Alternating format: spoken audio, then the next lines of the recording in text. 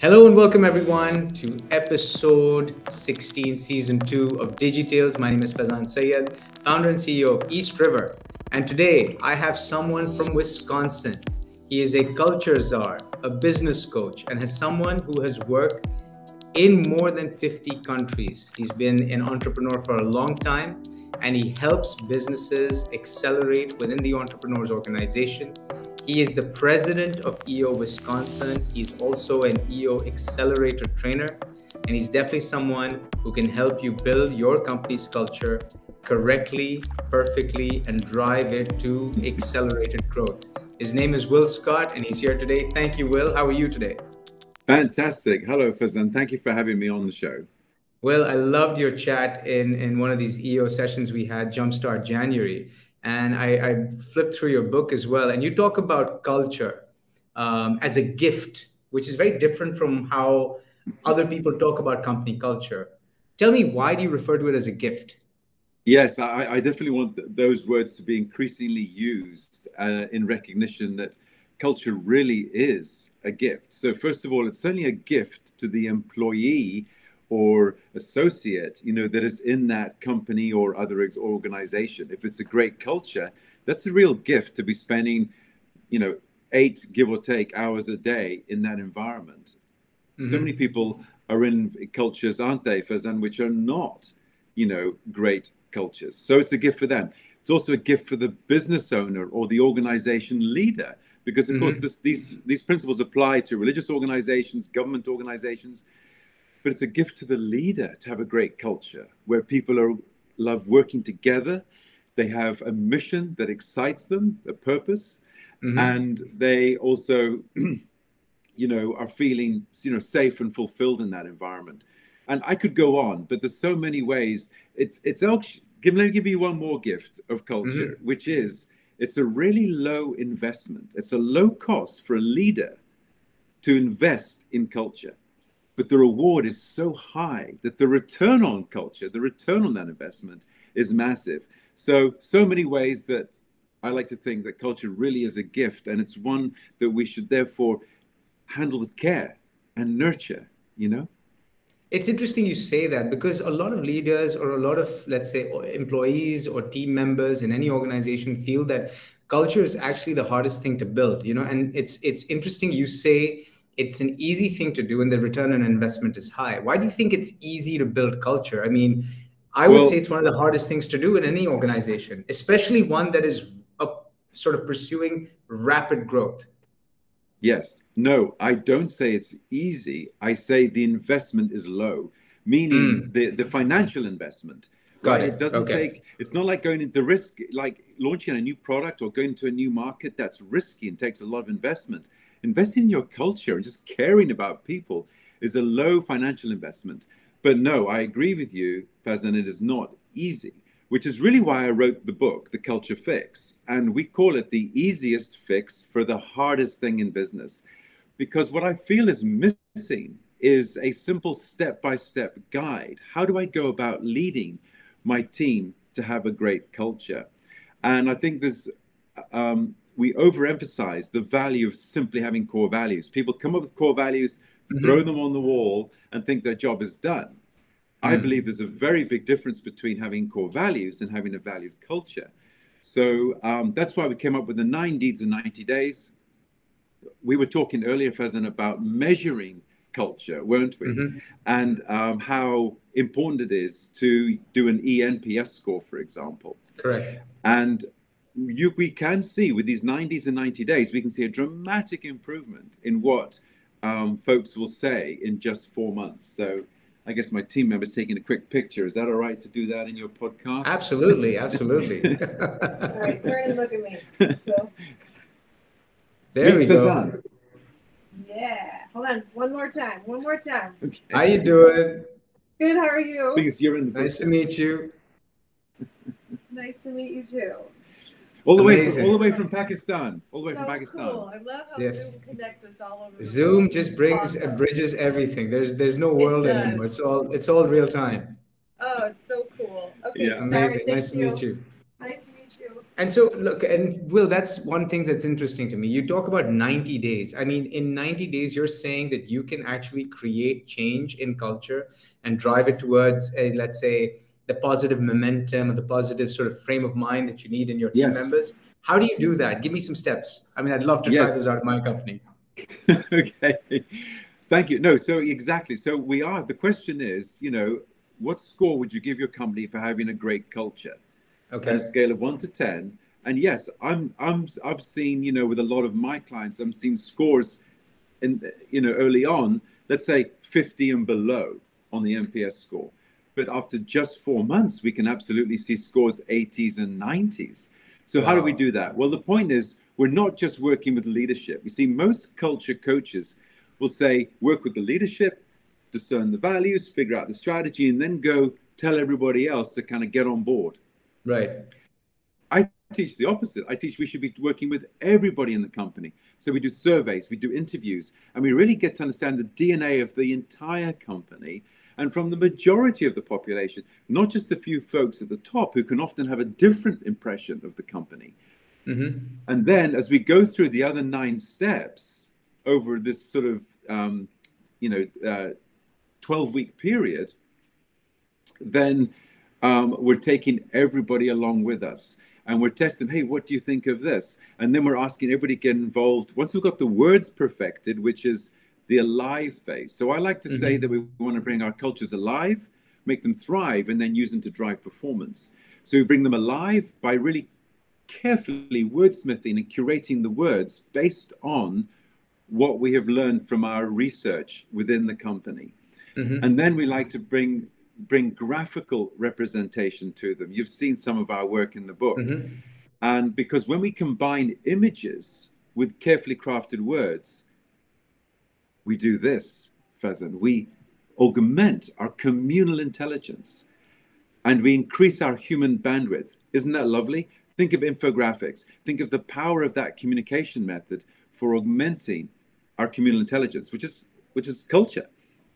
So, and then there's some other things that we go through, like being able to rank team members according to their alignment with culture based on certain behaviors and giving them feedback, like hiring folks that are in alignment with our values. And that doesn't mean everybody has to be the same, by the way. They just have to buy into the values.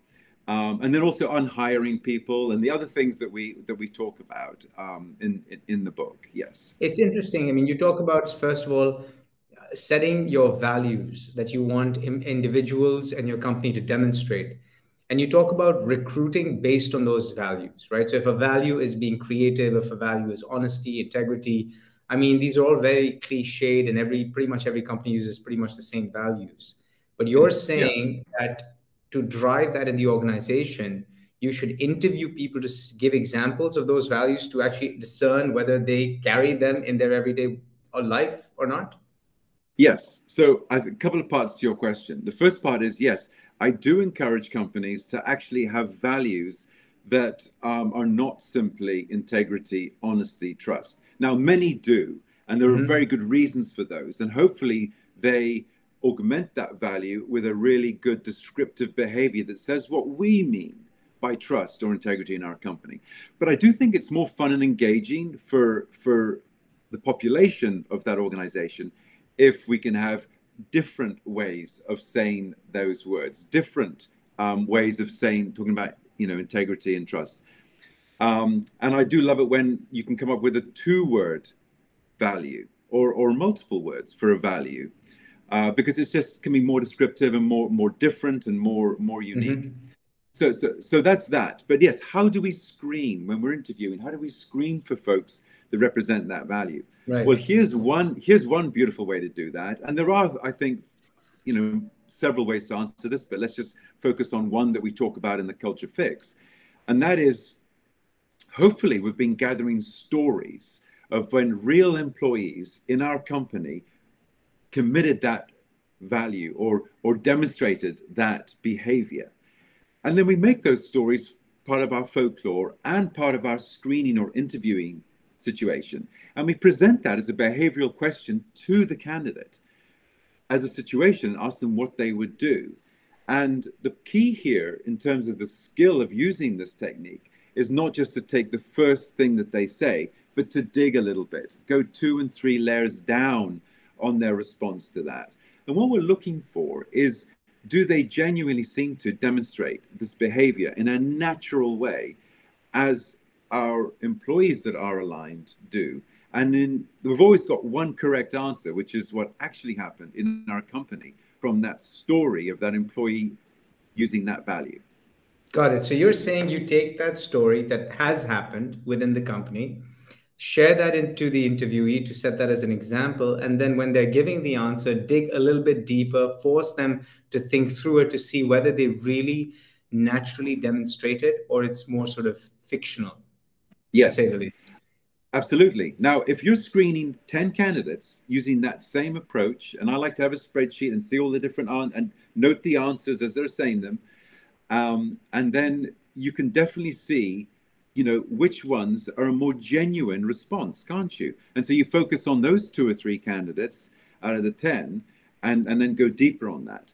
And I like to see a team doing this, maybe even multiple teams, like 2 or 3 groups of 2 doing the interviews, one asking, one observing, and then they collaborate on that, and then use the core score that we promote in the book to give a score basically to that candidate's likelihood of aligning with our value. And if you do this methodically, do the interviews, note them, different people in the company score them on a sheet, there's going to be a candidate who bubbles to the top and is going to give you no guarantees, but going to be much more likely to align with your culture, and your team's going to love onboarding that new candidate. Interesting. And so now tell me, now you've onboarded the candidate, they've worked really hard, we've set some goals and targets in terms of, sort of at the end of the day, it's a commercial enterprise, profitability is a target, maybe it's an NPS score of your clients, that's a target. And then end of the year comes around, the individual has not met the targets, but they've demonstrated all the values. So when you do a performance review at the end of the year, do you just do a performance review of the commercial targets? Or do you do a performance review of the commercial targets and the core values? And what if they were behind on the commercial targets, but they really knocked it out of the park on the core values? How does that play out? Yeah. Okay. So phase 2 of that core score tool that I mentioned, the first one is we have a spreadsheet and we assign a number to that candidate or that employee. Well, let's talk about employees now, really, because we're doing those reviews at the end of the year. But that employee, in terms of what number do they have for demonstrating that behavior? And the way I like to phrase that, Faizan, is 3 would be they demonstrate that value all of the time. 2 is most of the time. 1 is some of the time, and 0 is none of the time. So that's the scoring, and you can really do that, assign those very quickly across 4 values to 4 different people, and a score will emerge, which hopefully is not simply gut feel, but got a bit more testing to it. So phase 2 of that is putting to folks now we've got their value score. I like to put them in a matrix. And on one scale is cultural alignment, and on the other scale is performance. And your question is, what if someone has a high cultural alignment but low performance? Right. Well, typically, of course, then it's likely that person actually is a great fit for your company and a great team member, but they're not in the right role. And so we need to find a role in the company where they can perform. So, and we've seen this all the time, haven't we? So somebody's kind of hired into, a sales role, and then it turns out actually that they're not great at selling, but maybe they're really good at account management and supporting existing clients, or they're really good at some technical aspect of our offering. And so we move them into that role, they feel better, their performance goes up, and we have retained now somebody that's a great cultural alignment, and we're helping them perform in the role as well. Everybody wins. Interesting. So you're saying that this can end up being an indicator of individuals who may be placed incorrectly, and we should look at it potentially as a gauge for that. Yes. Why aren't they performing? We usually perform in areas in doing things that we like doing. Correct. And then we want it to be good at them. And so I believe if you've got somebody that is scoring high on culture and is scoring low on performance, then yes, there's usually something there around the role that they're in. And now, of course, yeah, go ahead. No, I was going to say, if they're scoring low on performance and culture, I find that if they're scoring really low, you can't train them into being better culture. If they're close and just missing the mark, and they're, let's say, yellow, not red, if on a green, yellow, red scale, then we can perhaps just give them feedback around their behaviors, train them, tell them our stories, show them what good looks like. Hopefully they're hearing every week at the town hall about stories when someone is performing well against the values. But if they're falling low on culture and performance, then I think the best thing is to unhire that person. Best for them in the long run, and your team is going to breathe a sigh of relief, because what they even though they didn't like the low performance, they for sure didn't like the low culture fit. Right, that's true. But yeah. I think the biggest challenge lies in organizations when you have someone who is a high performer but has the low cultural fit, because they're delivering, they're exceeding targets, they're out there, they're bringing in the business. I mean, they're fantastic commercially. Yeah. But they just bring with them that culture of very hardcore driven. I need to get this done, get out of my way. I am the guy or I am the girl who's delivering. Please, I don't need you. And so they bring that culture of sort of, it's about me and what I bring to the table. I don't need to worry about you. How do you deal with those? Because they really can end up being very toxic, even though they are profitable to the company. Right. Well, I actually would like to challenge, that assumption that someone is high performing and low culture. Because actually, I think if they're high performing and low culture, they're causing disruption within the company. And therefore, yes, they might be able to sell and bring in orders, but that good is outweighing the damage that's been done internally with their disruption. I bet, in my experience, then they're not selling stuff that's easy for our team to deliver. They're not selling stuff that's core to our business. And this is often, this situation often, and it came through in your question, that it's typically a sales kind of person that's often got this label. And look, in the long term, the best thing for that company to do is to unhire that poor culture fit and get somebody who is not just high performing, but also a great culture fit. And then the way the work flows through the company is just going to be a lot less disruptive. We're going to make more money. We're going to have a more harmonious, workforce. And it's just, in the long run, everybody tends to agree, don't they, that that those folks are not actually high performing in the big picture, and it's not worth trying to make that work. Interesting. And so let's say now you've gotten the culture right, you've gotten the right people on, you've coached them, they're fitting on the cultural values, they're making progress. Can the company culture dictate the kind of customers or clients the company goes after? I mean, is that a situation that you've seen? Yeah, absolutely. So by the way, that is, and look, perhaps some of our listeners are also members of the Entrepreneurs Organization or EO, like you and I. But yes, that's the nirvana for us. When we have, and I talk about managing our team, up the culture access and along the performance access, because when everyone's in that magic top right quadrant, performing and aligned, so that everyone likes working together, they like where they work, they have a purpose for their work, and all those good things are happening. That's when, as EOers, we can work more on the business, less in the business. We can go to those universities halfway across the world for 10 days, and everything is good. We know the company's in good hands, and everything is being led. So it's really a great place to be. And yes, absolutely. I think too often we think leading culture is leading within the four walls of the company.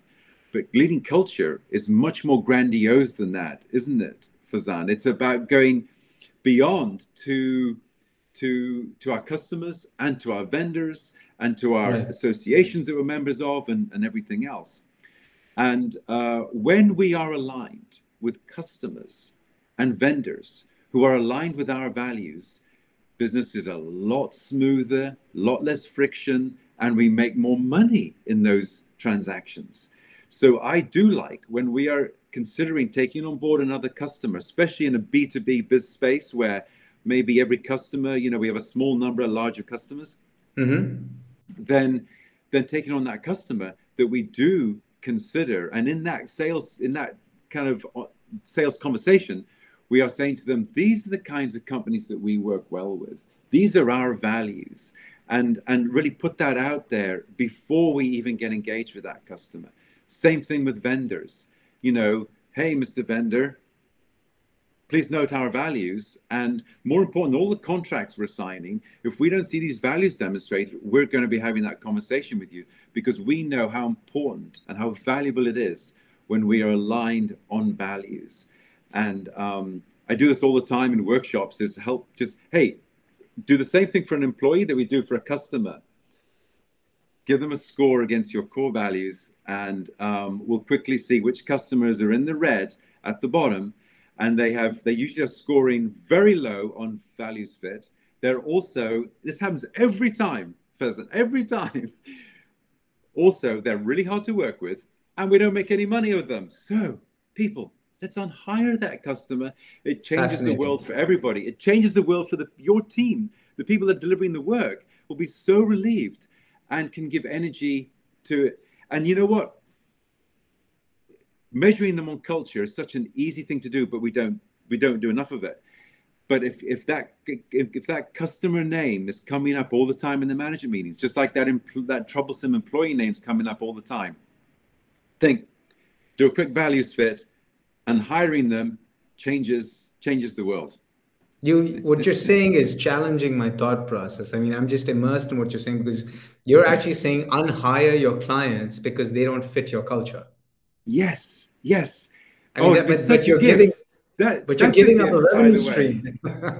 You're giving up a revenue stream. How do you give up a revenue stream that is so difficult? I mean, I understand the team gets frustrated, and the client might not be the best client, but a revenue stream is still a revenue stream, right? Well, you're giving up a revenue stream, but I bet you're not giving up a profitability stream. And what does Vern Harnish say? Revenue is insanity or something. Profit is sanity. Cash is king. Okay, thank you. Yeah. So yes, you might lose some revenue, but oh my goodness, your profitability will likely go up. And that's more important. And that's just breathing space for everybody on the team now to do fewer customers, fewer projects, more profitably, and less, on that hamster wheel of having to stress and deliver those more things when it's not even profitable. But I do believe that is a general truth, that if the customer is a low values fit with your culture, they are also going to be a lot of friction, therefore high costs of transaction and low profitability. And it's a very low risk to unhire that customer. And you're saying, to your point earlier, you said that this is something that you should potentially have a discussion up front. Is this something you've seen people put in their contracts and say, hey, listen, because contracts have all the points. You just say, these are my values. We will evaluate you on these twice a year. And if you don't fit, bye-bye. Yeah, certainly in the proposal. I don't know if I've seen it in a contract, but certainly in the proposal, yes. Right. And why not put it in the contract? I actually think it's far more important and valuable than when the relationship goes bad and I have to reach for the contract. That's bad. Could be. Yeah. That might mean lawyers. That might mean, lots of pain. But if I reach instead for my values and have a values conversation with that vendor or customer where there's a lot of stress, oh my goodness, that can really change things. And it's a really respectful way to do it, which is why when I coach business leaders about unhiring an employee, use the values, sit the same side of the table as that employee and use the values and simply go through, listen, here we're all about teamwork. We've noticed that you're a bit of a lone cowboy. You like to crank code on your own and then deliver us the result afterwards.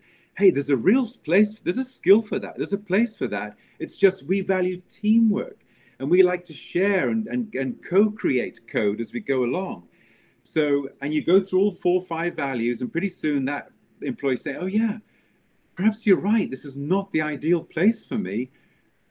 And it's a really respectful unhiring conversation. And I like to use the word unhire because we likely hired that person. And if we say you're fired in that ugly kind of, one way sort of a conversation, I think that's not only bad for that individual and bad for me as a leader, it's also bad for everybody else in the company. It's bad for culture to fire people, but to unhire people around values is actually just, humans being humane. And when I say unhire, I think I'm accepting some of the responsibility for this not working out. It's an uncoupling. It's not me saying you messed up. It's saying we messed up, and let's just go our way. So and you can do the same thing with customers and vendors, and it's amazing to have a conversation around values rather than more contentious things. This is very fascinating because you're basically making all conversations around, let's say, improvement, performance improvement, centered on the core values of the company. And so it's no longer about an individual, it's about the value that needs to be demonstrated by the individual. Exactly. And so I like to tell the story about when I was growing up in Zambia, and I used to love building tree houses and clubhouses. I even had a bamboo hut underneath a mango tree. And in all of these cases, and I would build these places, on my own, lovingly, because I love doing it. But before I invited people to come and share the space with me, I would nail some rules to the side of the clubhouse. Okay. And I think this is, and when I realize now I'm going in and helping companies put core values on the walls, it's a bit like rules in a clubhouse. And here's why I'm telling this story in response to your question, is because one of my rules is always be nice to each other. And as soon as my friends were not being nice to each other, I could put a lid on that very quickly, simply by saying, hey, we all agreed to be nice to each other, and point to the rules of the clubhouse that we'd all agreed to. And now I'm not being an asshole, I'm not being bossy, I'm simply calling on our agreement as friends and colleagues to adhere to certain values. Why? Because it makes it safe for us, it protects us. And so I don't think we do enough of that. And that's why I don't believe core values on the wall are just a poster. They are a real tool for our employees to say, hey, we all agreed, and point to something that's outside of you and me, right? Which might be an argument, and it's just something we've all agreed to. And I just think it's a beautiful way to make a culture and environment safe between folks. Does this make sense to you? What do you think? It's blowing my mind. I mean, I'm processing it as I'm listening to it, because what you're saying is you've set the rule up. You're saying these are the rules of engagement. And if you are to enter, let's say, the treehouse or this relationship, you are signing off on the rules of engagement. And anytime you deviate from the rules of engagement, you either have to sort of follow the rules and sort of correct action, or there's the door. Yeah. But I'm careful not to use the word rules today, right? I'm sort of sounding that with my kind of treehouse analogy. But I actually I like the we kind of a phrase better. And it's one of the beautiful words to put in core values is we believe, we something, because it's really like a, so I prefer that language. Hey, we're really interested in making you part of our team, but this is how we define our culture. And from everything we've seen, you look like these would be values that you would resonate with. But once you're a part of the team, we're definitely going to be holding you accountable to these values, and we will be measuring you and looking at you on that. And also we give you permission to hold us accountable to those values. If ever you see me doing something which doesn't show respect, if that's one of our values, respect for you, and you don't feel like I'm listening to you, then please call me, challenge me on that. And that's the sort of way I like to have that conversation about it. Yes, if that difference is coming through. Interesting. But how would this be enforced in a post-COVID hybrid work world where people are sort of in a mixed environment, at least for the near term. It might change and revert back to the old ways, but in the near term, and we've seen this for now almost 2 years. How has this changed? What have you seen, and how have you maintained or helped companies maintain culture during this challenging time? Yeah, well, first of all, I'd like to begin by saying that I don't think, what we are called upon as leaders of great organizations where there is, a high degree of performance and teamwork, is certain things have to come through, right? Mm-hmm. And my point is about saying this is some things haven't changed. Pre-COVID, during COVID, post-COVID, I think the best leaders are still caring about their culture, are leading with a values-based leadership style.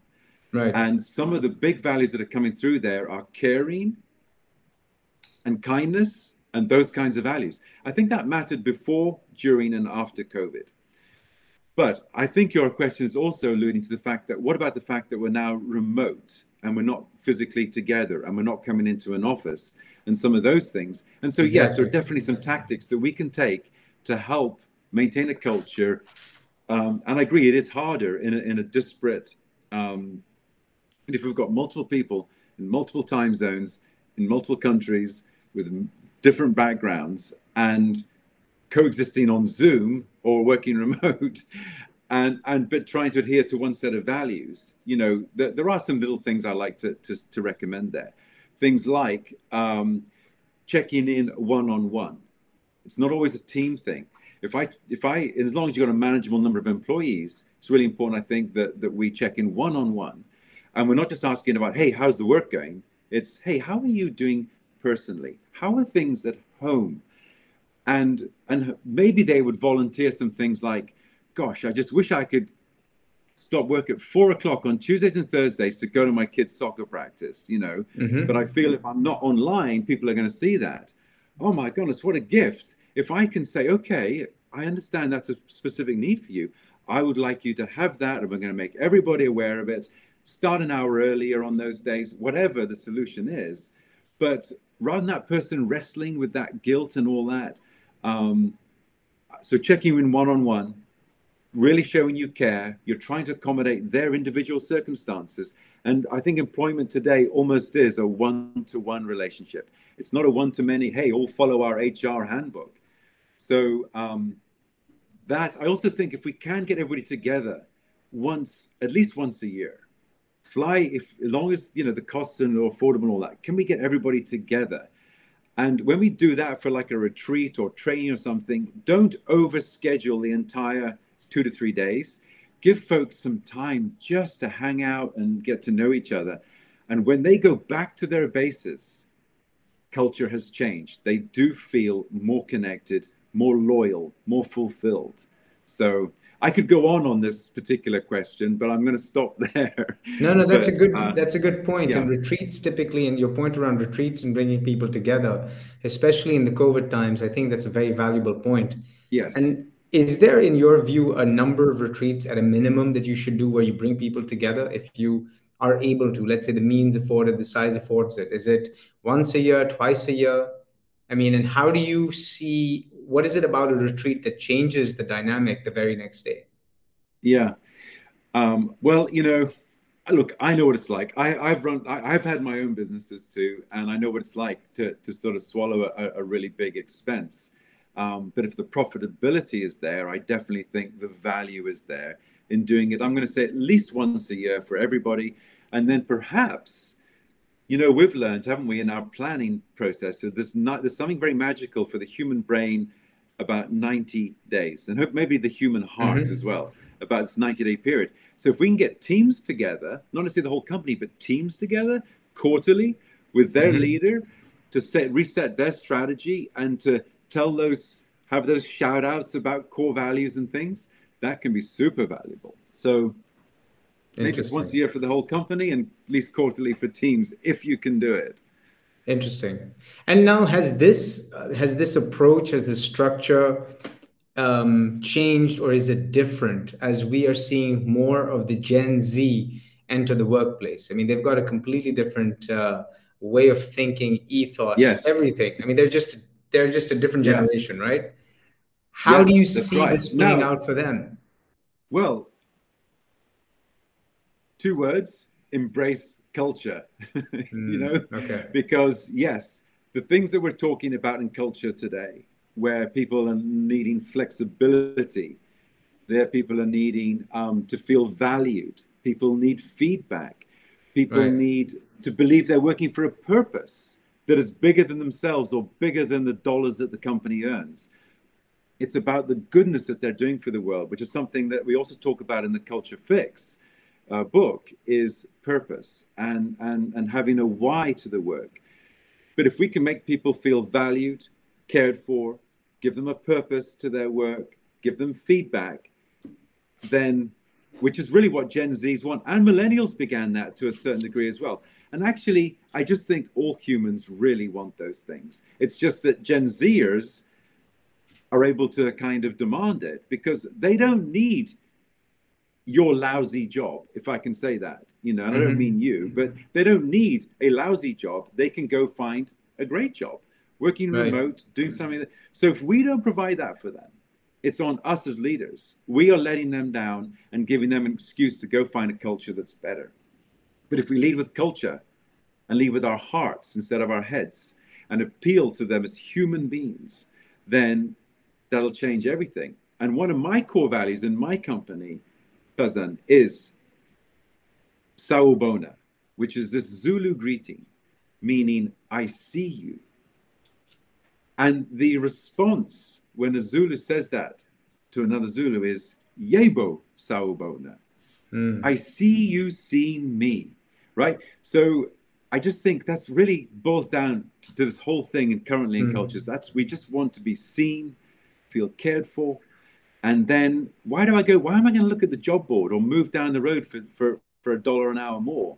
If I'm feeling here, connected, valued, purpose to my role, I'm seen, I'm heard, all those kinds of things. They're just basic human decency and courtesy, which unfortunately I think, at least politically, I think we're moving away from that idea of kindness, caring, respect, and seeing the other person actually as a human that's sharing this planet with us and not somebody that's separate, It's interesting you mentioned, but it's interesting you're mentioning that Gen Z, the youngest generation of the lot, is actually forcing the older generations, the baby boomers, the millennials as they get older, to really think about what's important. Because you would think that the older you are, the wiser you get, and you would think that you understand this. But the fact that Gen Z is actually driving this as they enter the workforce is fascinating. And I think that even explains the great resignation that we've seen over the last, let's say, 6-8 months. Them giving up what they had because they know they can get a better lifestyle just sitting at home, maybe even creating TikToks. Yes. That's right. And so, the old school sort of thinking, perhaps honestly, my generation, might be prone to thinking this culture is soft, squishy stuff. Correct. That's exactly really it's all about management by objectives.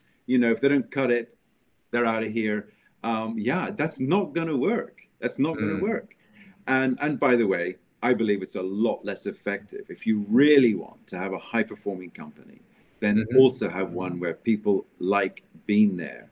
And why not have the best of all worlds? Like who you're working with, enjoy all the achievements you're achieving together in the world, and hold people accountable to their numeric goals and to their cultural goals, to the values, So I think these things all work, when it works well together is when the magic happens. But in certain cases, right? And the cases I'm thinking of are like VC-funded startups.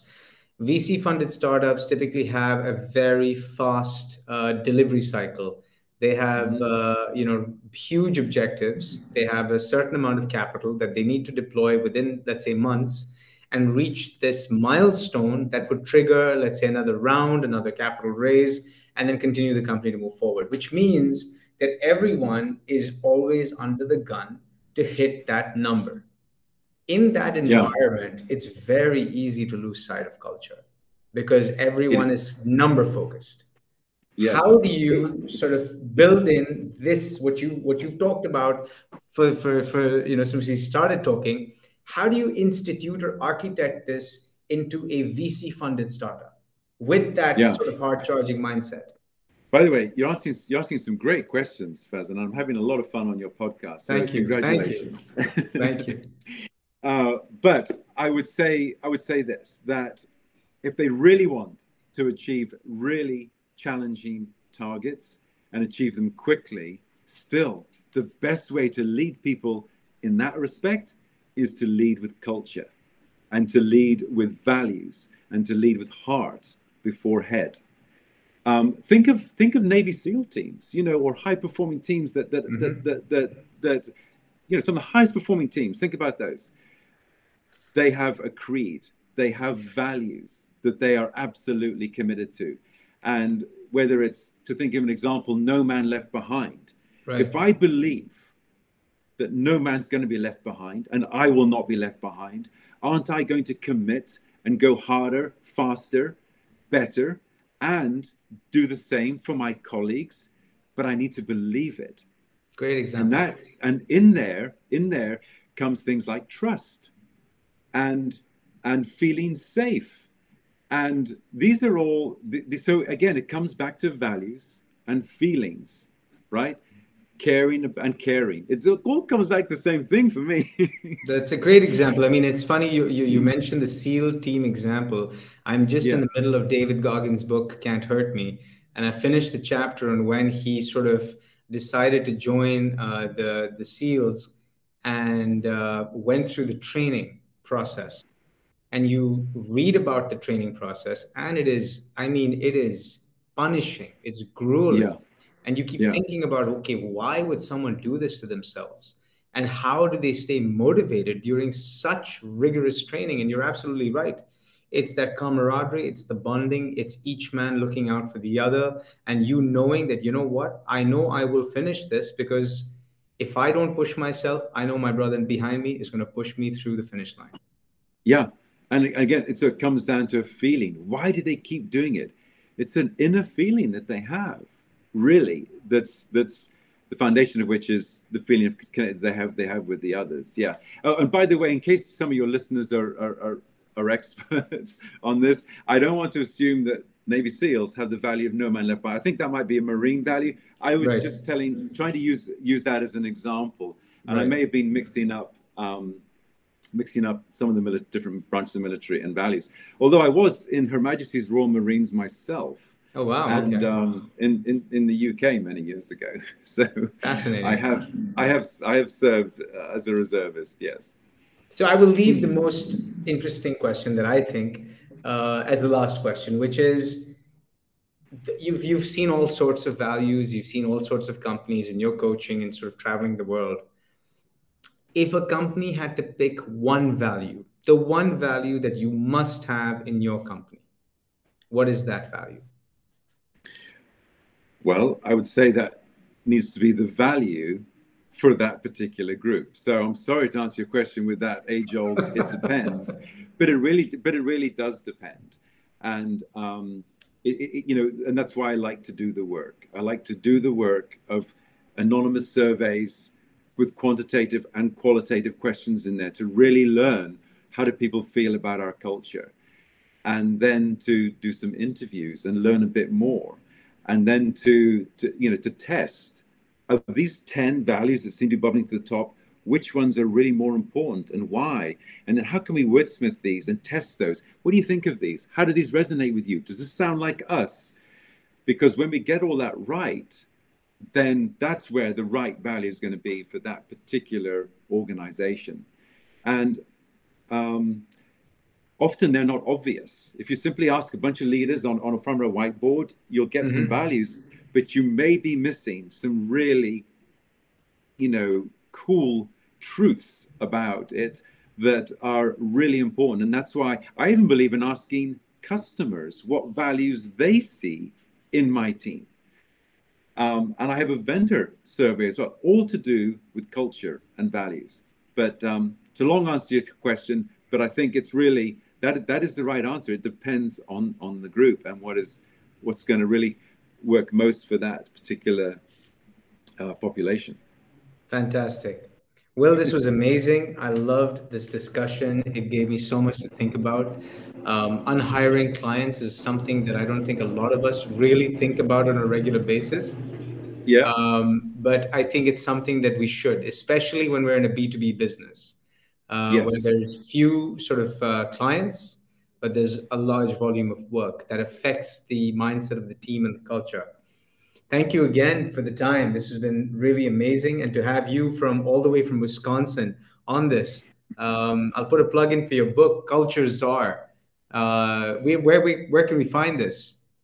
Well, it's of course, I actually have two books. One is the sort of textbook, do these things in this order and get this predictable result. And I think that's what's unique, because we have taken sort of leading culture and made it a step-by-step process that anybody can do. And that's the culture fix. Okay. And then there's the gift of culture, which just came out, and we began this interview, this podcast, and we're talking about the gift of culture.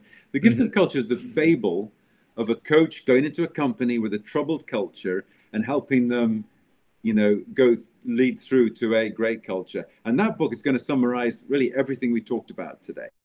Fantastic. So pick your choice, but they're both on Amazon. I'm not sure if that would work for your listeners in Pakistan, but hopefully there are ways to get them from Amazon, because that's the easiest place. Absolutely. Got it. Culture Fix and the Gift of Culture. Guys, check it out. Yeah. Fantastic books. And check out Will. He's got a website as well. I think I'll put that in the description below so people can just click away and reach the website. Yes. And I'm happy to help. If anyone's got questions, please reach out. The best email is will@culturezars.com. And the spelling of that will be, as you say, in the podcast listing. And I'll put a plug in for that. I mean, the way I connected with Will is I watched his training, and I fell in love with the training material, and I showed it to my team. And at the end of the training, I literally took a photo of your details. And I just wrote him an email, and I said, hey, listen, we're doing this podcast. I'd love to have you on. We've never met before, and we did this. And he took out the time. Super helpful, great conversation. Absolutely reach out to Will. He will help you out with building the strongest culture in your organization that you can think of. Thanks again, Will. Really enjoyed the discussion. It's been my pleasure. Thank you. I really appreciate the invitation. Thank you. Stay tuned for the next episode, everyone. Till then, bye-bye.